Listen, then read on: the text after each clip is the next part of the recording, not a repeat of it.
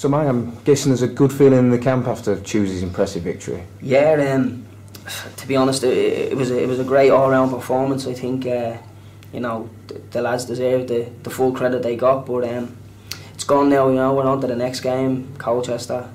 Obviously for myself, it's, you know, I went down there last season, didn't get on the pitch, but I'm hoping obviously Saturday will be the first time I go back there and play. And I think, you know, with the confidence of Tuesday night's win, you know, going in there, we're really looking forward to it.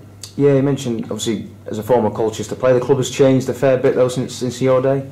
Yeah, it has. Obviously, you know, I was there when the new stadium got built. I think there's been a new training ground put in, but obviously some of the staff, you know, with Joe Dunn gone and some of the others who left the club a couple of weeks ago, you know, I probably don't know a lot of the new staff there, but no, it's a great little club. Obviously, you know, the gaffer was there, and I think there's a couple of boys as well in the group, Ben Williams and Billy Clark, who've, you know, played for the club too. So I'm looking forward to it.